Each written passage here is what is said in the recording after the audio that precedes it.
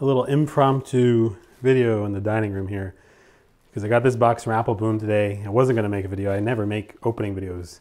But when I started to open it, I realized, no, I should. This one, I should. So this came from Apple Boom. As you can probably tell, I mean, hand for size, it's an enormous box. You got the stroopwafel, always important when getting a package from the Netherlands. An Apple Boom microfiber cloth, I will definitely use that. A Pen of the Year 2022 catalog, which excites me greatly because, no, that's not the pen that's in here. But apparently I may need a knife to open this. Let's see what I can do. Yeah, I'm gonna get a knife to open this neatly. Oh, there's something in here. Oh, at the same time I got a bottle of the new golden lapis. If my camera will focus, it will. There we go. But I will be right back with a knife to open that. Through movie magic, this is now out of the bigger box, and I'm seeing it is part of the official packaging of the product. Also, I found a second stroopwafel. I feel a little bad to open this knowing that, but maybe I don't have to. It looks like it was cut on... No, I just think that broken handling. Well, it looks like I'm gonna have to cut it. I feel bad too. I'm not seeing a way around that.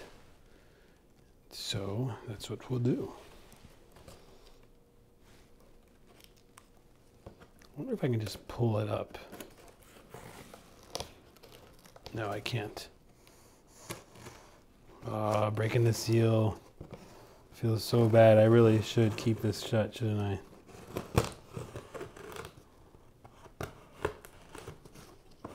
You're thinking, like, what did he get? Like a scale model of a car from Apple Boom?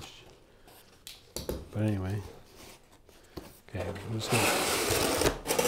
Inside that, there's more packaging. And inside the more packaging, those of you who have seen the Pen of the Years before will know that they come in their own little box,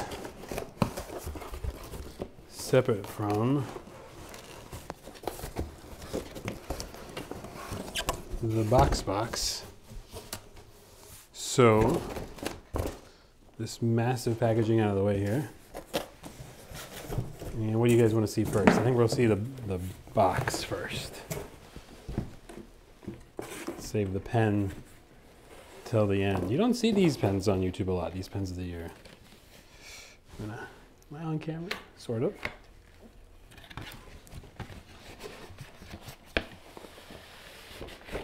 Look at the size of this thing. Hopefully it's focusing, but I don't really know.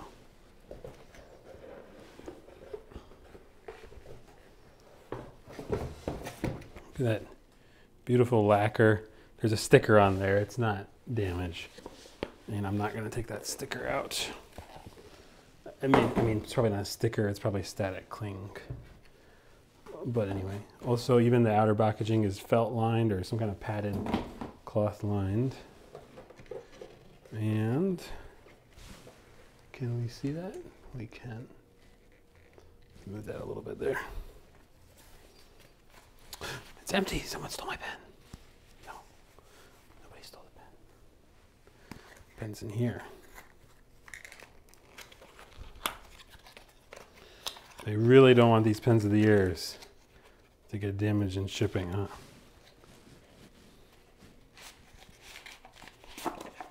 Ooh, has a little sleeve. By the way, you know, Mont Blanc could really learn a lesson. They moved to cardboard packaging while increasing prices.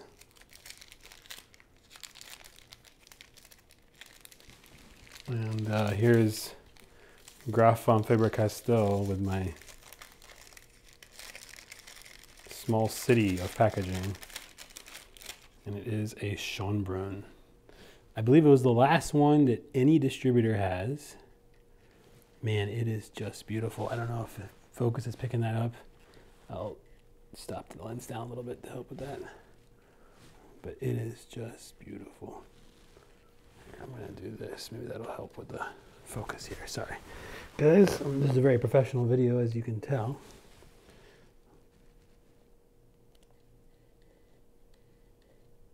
That should be on.